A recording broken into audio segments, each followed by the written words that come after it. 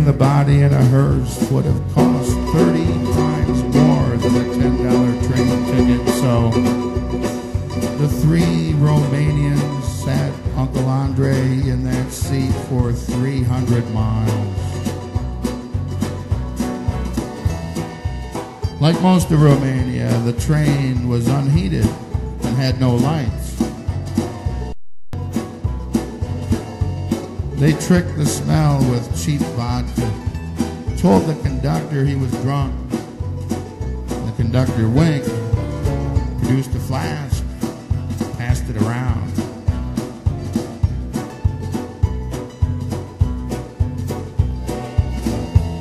Wolves howled at the fat white moon that came and went, came and went, came and went, clattering through grasslands, through seas of gold and violet wildflowers and drying hay draped on fences. Sheep grazing in meadows. They crossed the great rivers, Argisul, Tailyarman, Vedia, Old Tool.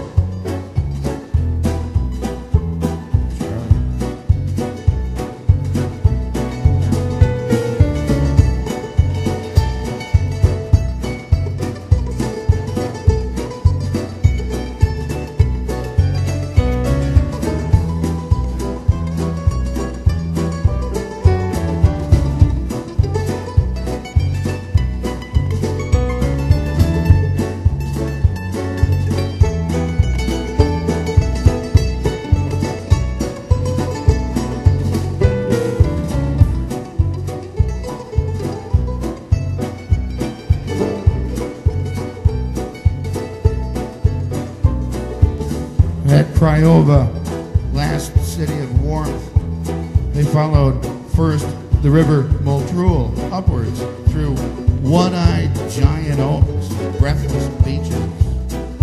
Then the river Jul to Targul-Jul, where the dark evergreens took command, and they entered the Transylvanian Alps, where the black goat grazed the dizzying cliffs.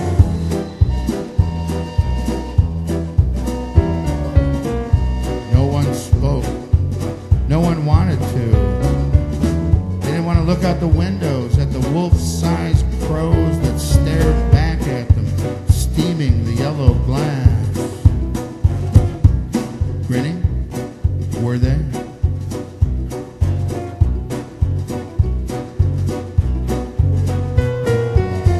They all agreed wordlessly that Uncle Andrei, Prince of Goblins among all the children of Bucharest, couldn't possibly be smiling.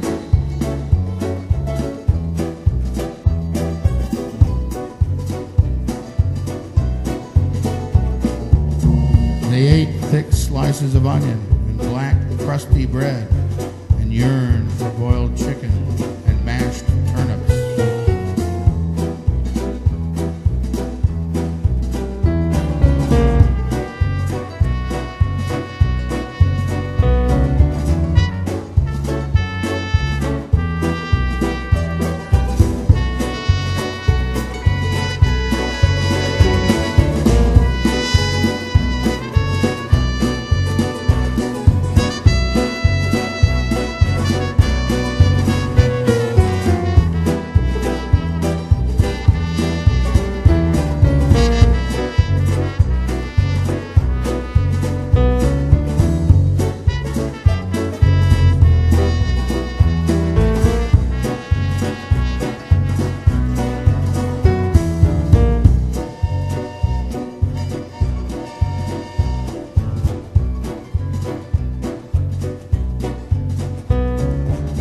They buried him in his old hometown, Karenzavis, carved into the mountain valley where it collected and concentrated rock coal. And the inhabitants spoke in nods and grunts and shunned strangers.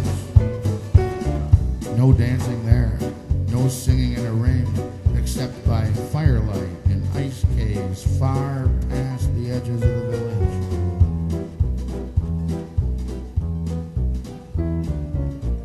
He got good and drunk on thick, sweet wine at a stark white tavern. Slept heads down on a table, and in the morning started the long walk home.